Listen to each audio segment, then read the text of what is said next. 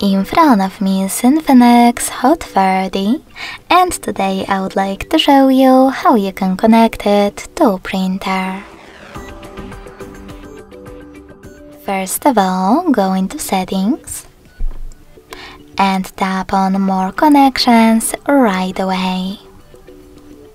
Then select Printing, click on Default Print Service, and wait! Your device is now looking for a printer.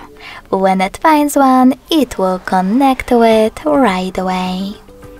In order to use different print service, disable this one by tapping on green switcher at the top. Go back and tap on Add Service. Then download the best one for you, in my case HP one. When your new service is ready, click on the back button twice. Lastly, just click on it and wait as well. Thanks so much for watching. If you enjoyed this video, don't forget to leave a like, comment and subscribe. Bye!